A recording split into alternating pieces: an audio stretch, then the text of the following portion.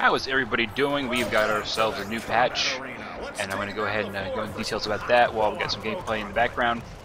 A little bit of assassin play here and quick match. I've been trying all morning to get a game that actually lasted long enough to record. Most of them were like 9-minute rolls, one or the other. I might show one of those later on here when I'm saying talk about that's a little shorter in length. But we have a new patch. Some big changes here. The first is, of course, the addition of the prize system, which allows you to have a chance to get a free item when you basically at the end of a match. No matter whether you win or lose, you have a chance for an item. It can be an endorsement, a product, a taunt, and they have said eventually they're going to add some ability, some uniforms to it. So it's basically an incentive for players to actually stick through a game and stay with it until the end. There is no increased chance of getting a prize if you do well, if you win, or anything. It is entirely just a random chance, regardless of what happens to the game.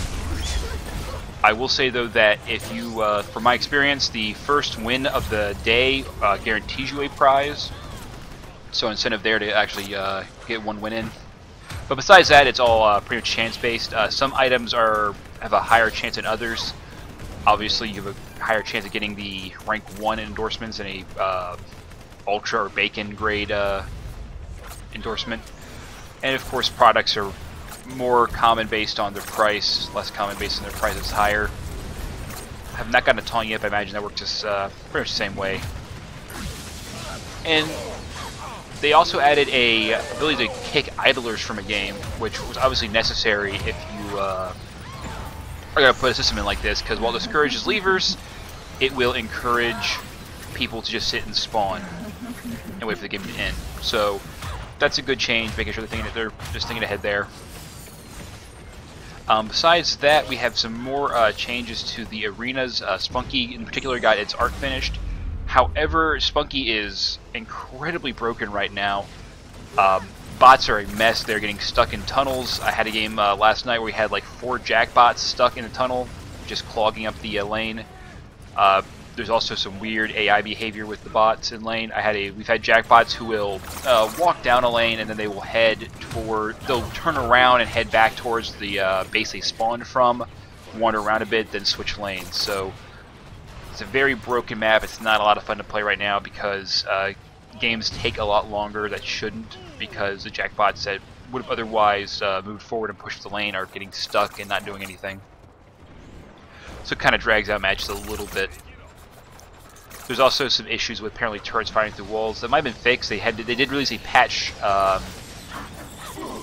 rather quickly to fix some issues, and that might have been one of them. But I know for a fact that bots are still an issue on that map, so it's pretty broken. I heard that they're considering removing it from the rotation until they can fix it, which would be a fairly good idea.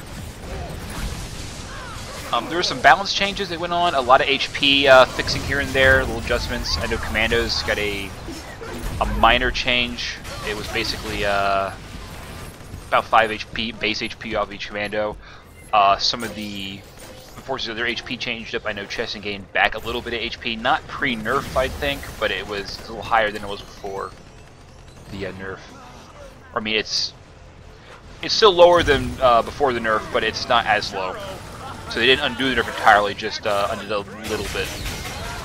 Tank got his HP nerfed by quite a bit. He's still pretty up there, but to make up for it, he got his freight train ability where he charges and grapples somebody. That guy's damage increased, its cooldown reduced, and both the veteran and Cheston got their melee weapons up to damage. In an earlier video, I was going on about how Cheston's melee weapon was not even good as a melee weapon. It was mostly for lunging and grappling compared to his Tommy gun. So that's a good change, though they did nerf Cheston's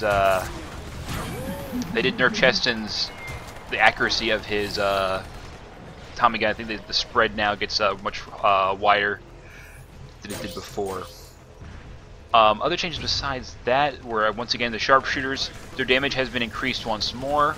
However, as a lot of people were discussing, as I had mentioned in one of my other videos, is that the multiplier for headshots has gone down from 4 to 3.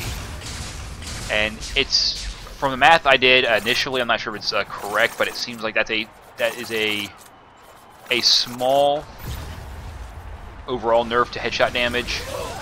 Not that huge. It's like 40 damage difference for a gunslinger. So that was just initial math. I could be wrong on that. And they did nerf the sniper's clip to 5 instead of 6, so that feels about right. And besides that, looking at the patch notes here, still no matchmaking. That should be coming in soon. And I think they said earlier there about a month, probably sometime in March, I would say. Yeah, I think that's what it said. They look like they deny it, but we'll see. The biggest one of the biggest changes they did add was the addition of new products. They are all, from what I can tell, they are all 6,750, and they add some new effects. One of them is the, I'll go over some of them here. One is the all magnet, as a small radius that takes in all items instead of the money magnet, which just takes in money, obviously. And that is 6,750, like the like all the new ones, where I can tell. And that seems like it's a really good item product at first, but if you think about how, as you get experience, you think about how non-money items work, and it really isn't a great item.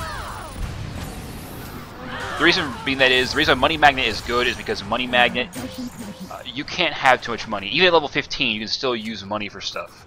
Money always has uses. It's experience, it allows you to purchase bots, and so forth. It is just a resource you can never max out on. You can have too much health, you can have too much armor, you can have max juice, you can have a certain number of bacon, and so forth. So grabbing more of those is not really always a good idea. In fact, it can hurt you. It can, especially with churros. Churros allow you to do some things with cooldowns, because since a churro reduces your cooldown, if you are, for example, a Carl, you can lay down multiple juniors by being strategic with your churro use.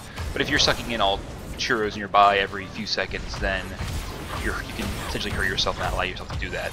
And it also hurts your team, because I know one argument is that you can deprive the enemy of a lot of cool items, but at the same time, you're going to be near your teammates more often than that, and you'll be depriving them of items. Like if your defender needs a churro to gain health back real quick, you just absorbed it with your product, and now you just hurt your teammate. Or maybe you don't need a churro for cooldown reduction, your other teammate does. Again, you sort of hurt the team there.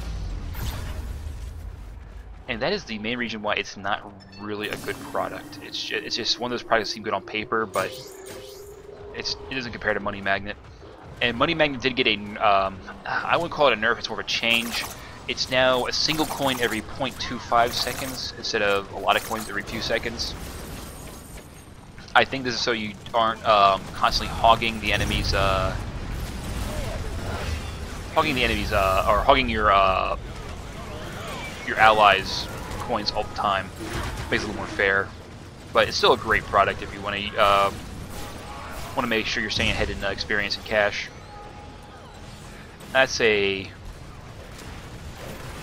a good product. It's cheaper than all magnets, so definitely looking at getting Money Magnet if you haven't done so already. I know certain characters don't need it, particularly ones that farm a lot of bots, but it's still good if it's still a good safe bet for most pros.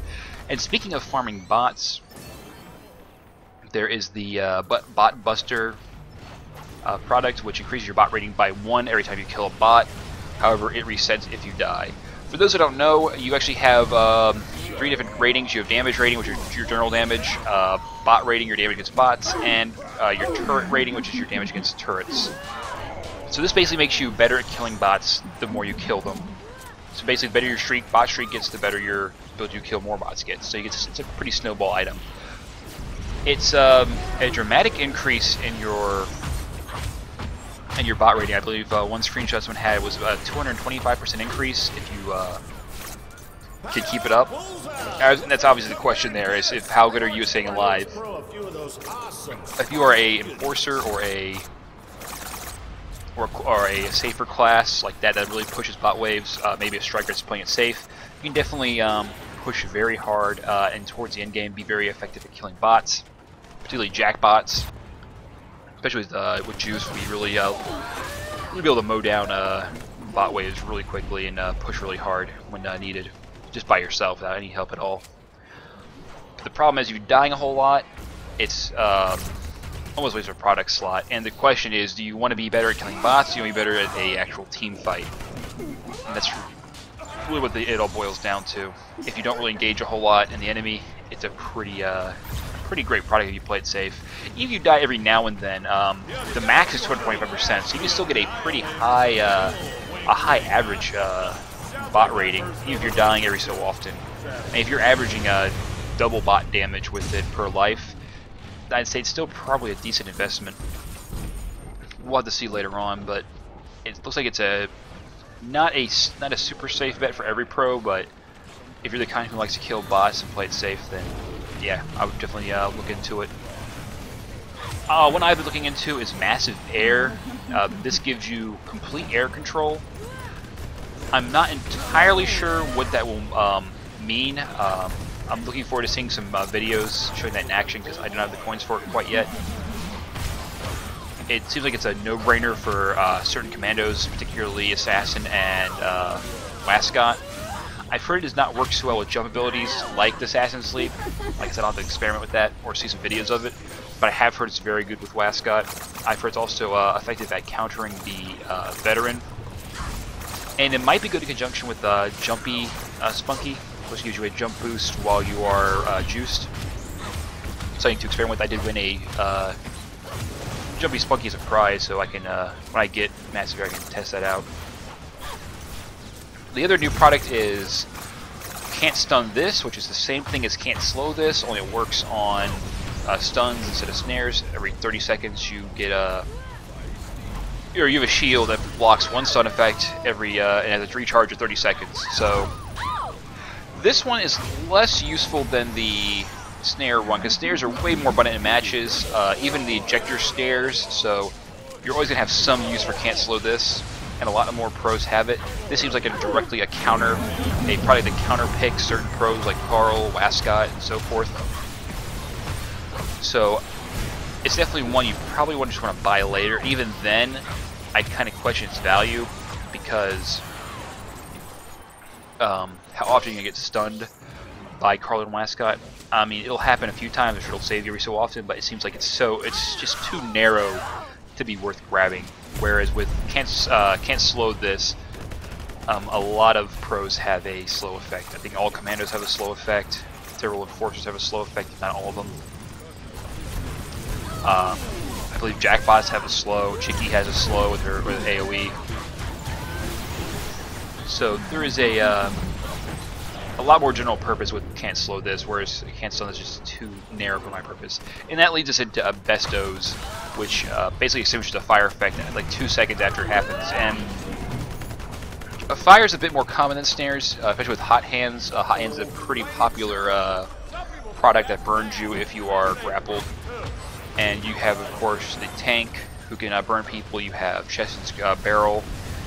I'm trying to think about does fire damage. There's a few others, but again, it's just fire is annoying. It does suppress your ability to regen HP, which can hurt when you're trying to grab Regenitol.